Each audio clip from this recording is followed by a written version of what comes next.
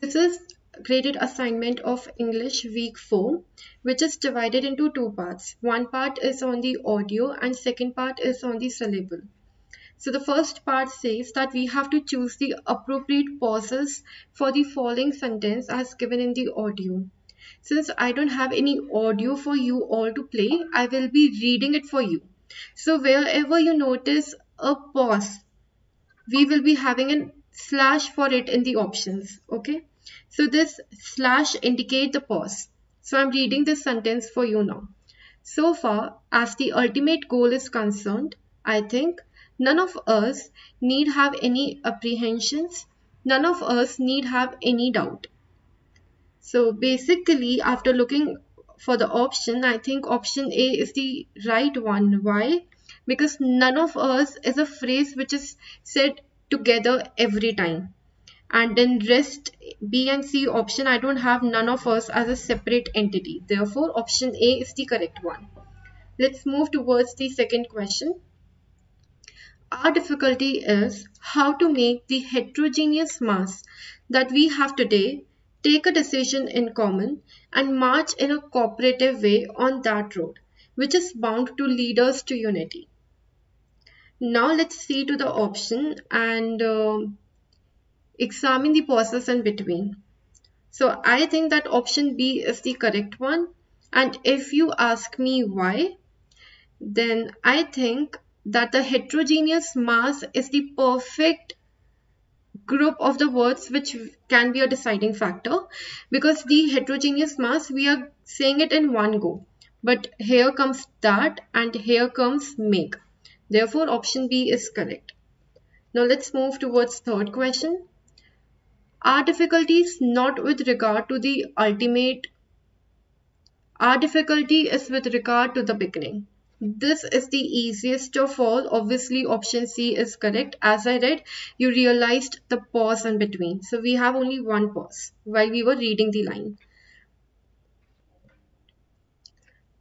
Mr. Chairman, therefore, I should have thought that in order to make a start, in order to induce every party, every section in this country, it would be the act of greatest statesmanship for the majority party, even to make a concession to the prejudice of people who are not prepared to march together. And it is also for that I purpose to make this appeal. Now, I think that option B is the correct one. And the reason of choosing option B is in order to induce every party, every section in this country. So basically, this is very clear with reading that these are different words. We are getting the gaps in between. Therefore, option A gets eliminated. Because in this country has some different words also, right?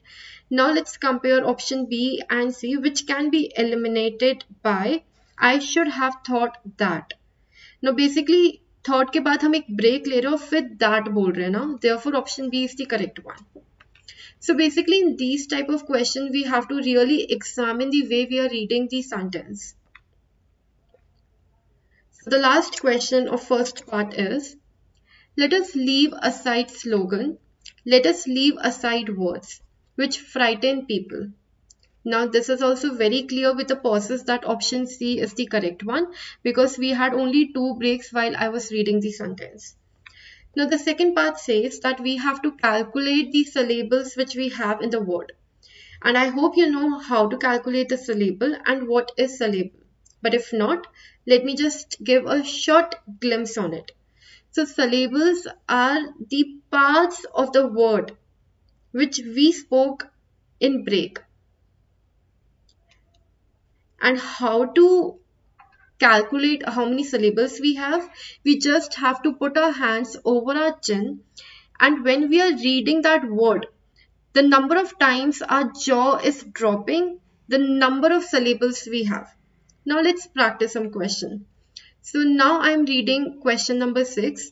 Put your hands on the chin and see how many times your chin is dropping. Enchanted.